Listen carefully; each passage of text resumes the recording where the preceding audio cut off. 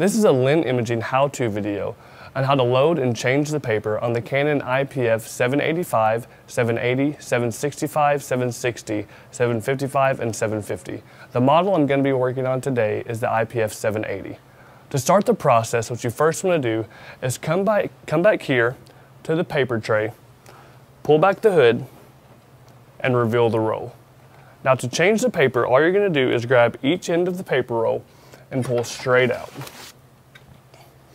You want to make sure you're on the blue cap side, and you're going to have a lock and unlock lever right here. To unlock it, you just press it down, and then you're able to slide the cap straight off. Once the cap is off, you're able to pull the paper off the roll and then load another one on. Once you have the paper loaded on, you just take the cap, press it all the way back down, snug against the paper. And you want to make sure that you lock the cap back. And on each cap, it's going to tell you which side needs to go where.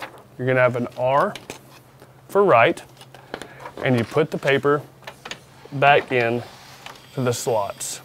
The important thing is when loading the paper, you want to make sure that the paper is going to be coming over the top to load into the printer.